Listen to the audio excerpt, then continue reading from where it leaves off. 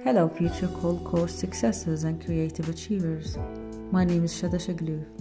I took the course on fall 2021. I was asked by Ms. Intisar to make some sort of an informative video sharing my experience with the course. So I hope you enjoy it and perhaps learn a thing or two.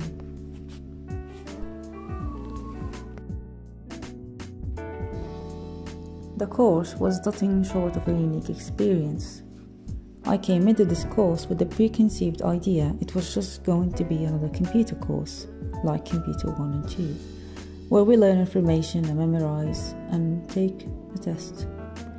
While indeed we did learn more about computers and technology, it was done in a unique and creative way. Now at the end of the course, I feel very proud of the assignments I've done. I feel as though I've achieved something that I can see, not just memorize information. You walk out of the course a person with a new set of skills that are tangible. This course has had and will continue to have a big impact on my journey as an English teacher because it taught us many new skills practically and not just in theory. It will teach you how to make teaching English more fun, interactive and visual. And I can really see myself using many of the techniques and stuff that we have learned in this class in a real teaching setting.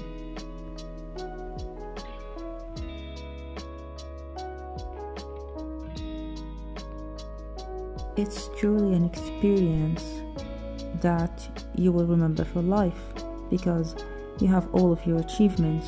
You will have all of your achievements in front of you and you will continue, hopefully, to use them. So let me begin by talking about some of the apps that have helped me achieve the different assignments that we were tasked with in this course. As you can see here, I'm using this video editing app called KineMaster. I think it's one of the best out there. It can be a little bit complicated at first, but just keep playing around with it and you will definitely figure it out. So I'm actually in the process of making this video in the same app as I'm showing you a quick tutorial of it. So just to talk about it quickly, you just click on media. There's many options. You can obviously choose to use pictures that you already have on your phone, or you click on image assets on here and you will be presented with many different stock images that the app itself provides. You can download different packs. These are the packs that I downloaded and used, and it's pretty easy, to be honest. You just choose an image. For example, let's choose this and this.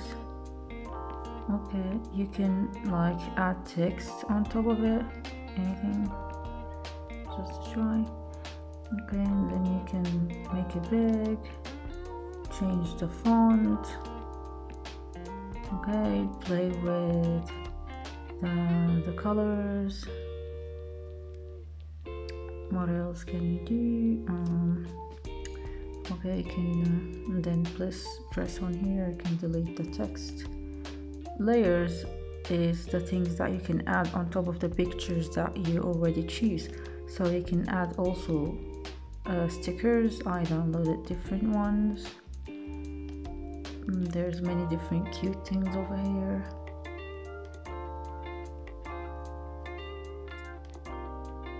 As you can see, let's choose one and see. Okay, this is a sticker, and then press again on the picture. And you can obviously add audio of your choosing. You can choose music from the app itself. All of these music are provided by the app. I think they're royalty free, so there is no problem using it. they will not get copyrighted by YouTube later on. So I advise you to choose songs that are provided by the app itself, unless you're sure that the music you download is royalty free. And also, one of the best features with KineMaster is a very good built-in recorder. I noticed that the other video editing apps have a really bad quality of recorders. You would record your voice inside the app and it would be like really a bad quality, but I noticed that KineMaster has a very good built-in recorder. When I used to use all the apps with bad recording, I would have to use my original phone recorder and then convert the audio with an other app, and it was a really tedious process. So yeah. One other thing I forgot to mention, that I use KineMaster to do 2 of my assignments plus this current video that you're seeing. I used KineMaster for my Destiny game review video and for my storytelling podcast. And oh my god, let me tell you how fun both of these assignments were. Like, I never expected that the teacher was gonna tell us to do something like this. This is the breaking point where I knew, this course was fun. So let me just briefly explain to you what these assignments are about. So first, we were asked to do your game review video, so you can either go to the normal phone store and search for vocabulary games to play for 2 weeks, and then you review them based on the rubric that the professor has made. Or you can choose a normal actual video game like I did. I choose Destiny 2, and you play it for 2 weeks and you evaluate the game based on many factors, but the main idea is that you want to review the game and see how useful it can be to teach English.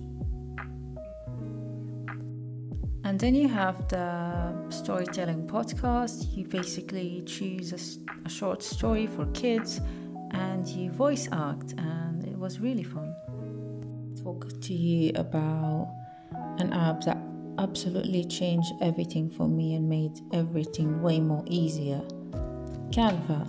I used it to make basically 3 assignments: the newsletter assignment, the infographic assignment, and the flashcards. And it absolutely saved me because it's incredibly easy to use. These are my projects. I've done many.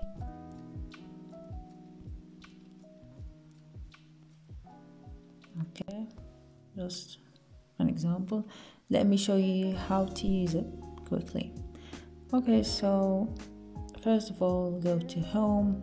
If you want to make a newsletter, just search for newsletters, and it will give you many different what do you call them, designs or templates, yes, to use and choose from. And it's incredibly easy. You have many options, different options.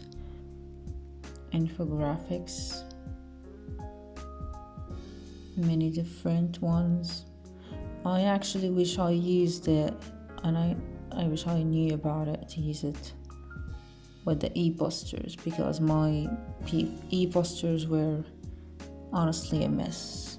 I just didn't know how to make it myself on PowerPoint presentation. PowerPoint presentation is actually very tedious to use on phones, and I didn't have a computer. So this is incredibly easy to use, and it has very nice templates, to be honest. It's such eye candy. Here you see my PowerPoint presentation interactive game. I was actually very shocked and surprised that you could make a video game, a simple one, I know, but it's still a game, on PowerPoint presentation. I never knew about this at all. And all of my siblings and my family were very surprised that I actually made such a thing. And I think this is one of these assignments where I definitely will use it with, especially children to learn English. So let me demonstrate quickly, which is not, you see, you choose the options and it gives you whether you had a correct answer or not. Which one is not a fruit? Potato, so good job. Not healthy. And this is a really nice way to make students, learn some vocabulary in a really fun way, because this is the most important thing when learning English. You want it to be easy going, not really forced down, on them to learn. So a game is a really nice way in, incorporating new vocabulary into their life, So yeah, I wish I could give you a quick tutorial on how to make this. Unfortunately, I don't really have a laptop right now, or else I would give you some sort of a tutorial on how to make it. But YouTube is filled with them. It is a little bit confusing just at first, but then it's really easy. The main idea, you want to use slides and link them to one another. So here the word kiwi is linked to the correct slide. The other two are linked to the wrong slide, saying it's the wrong answer. And there's obviously sound as well in this game, but I can't really play it on the phone. So yeah, this is really fun. I absolutely love it. Okay, so let's talk about another assignment that is really useful. Google Classroom. We were tasked with creating a real class where you publish questions and materials for your students to study. Here's my classmates' classes, and here's mine. So you create a class and then you publish an announcement saying hello, and then you give them some kind of questions related to whether you want to choose writing or listening or grammar. And then we recorded a lesson. We can either record it as a live lesson or a YouTube. I choose to record just a YouTube lesson, and I shared it here for them to watch. And then I created online tests using the e-exams application. So, in the pandemic right now, it's very crucial to learn how to communicate with our students online. So yeah, this is a really nice way of, keeping in touch with your students, where you can post announcements, post, lessons for them to watch, and then post, questions as well. And it's very easy to create. You press classes and then plus, create or join class, your class name, and then create. Very easy. And then we have 3 very similar assignments: PowerPoint presentations, e-poster, and Prezi presentations. The professor gave us the freedom to choose an article about any topic we want, read it, summarize the main points it's talking about, and then we use the same content for these 3 assignments. So the concept is pretty easy, but yet I managed to do not very well because I didn't have a PC. PowerPoint presentation is really bad and difficult to use on the phone, so I advise you to, if you have a laptop, use it on a laptop. Prezi, I couldn't do it at all because while the PPT presentation and e-poster could be done on a phone, even if it's not a very good quality one, the presentation requires you to work online on the computer. So sadly, I didn't manage to do that.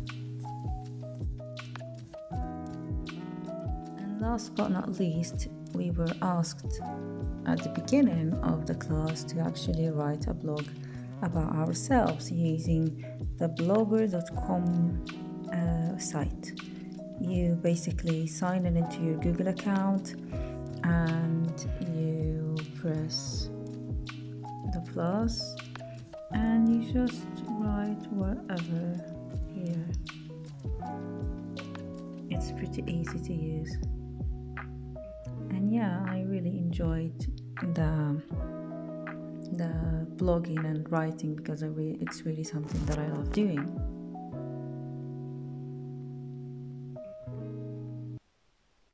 That brings us to the end of the video. And this is like the last finalizing step that you're going to do, and it's absolutely my favorite. So the professor came up with to be honest, a genius idea of creating a site for all the students that have took this course, for them to keep their mark and keep their work in just one place. So this is the Google Sites, and we have the 3 semesters that the teacher have given.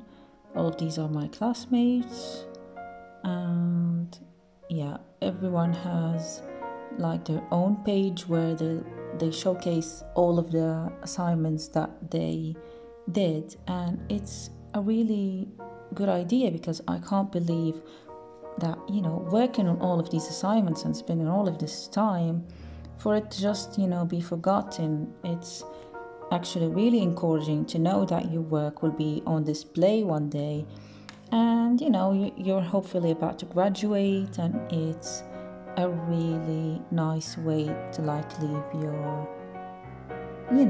your last mark in this university. It reminds me of the Hollywood Walk of Fame in some sort of way, where your name is still here. So yeah, you get the idea. It's a nice way of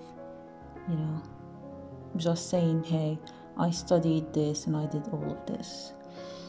So this is my page, you can write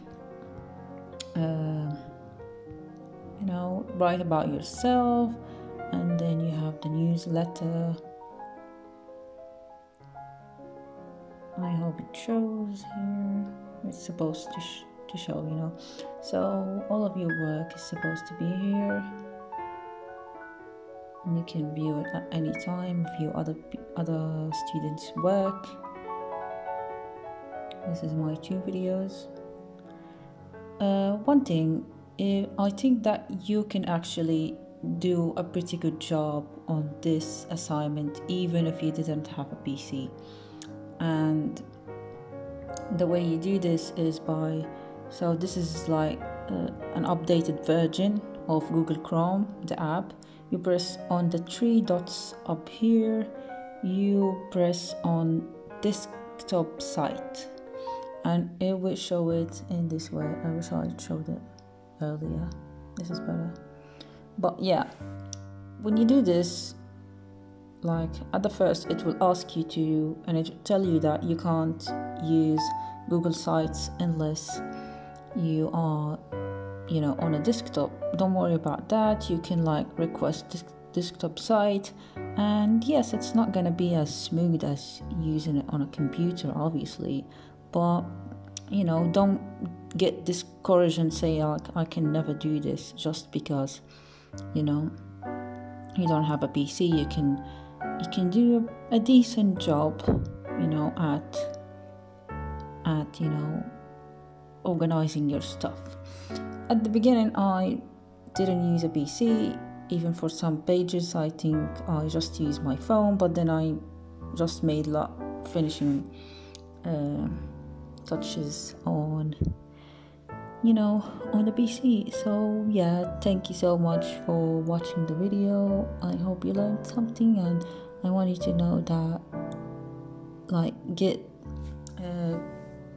get ready to really work, and it's not a bad thing that you're gonna work hard. You're actually it's gonna pay off at the end, when you see all your name over here with your classmates, and it's a really new activity that you will really never forget. So yeah, Miss Intisar was a really nice teacher, and have fun, guys. Get creative, get your energy out on doing something that you love, and yeah, peace. Hopefully you all passed the curriculum with the desired degree.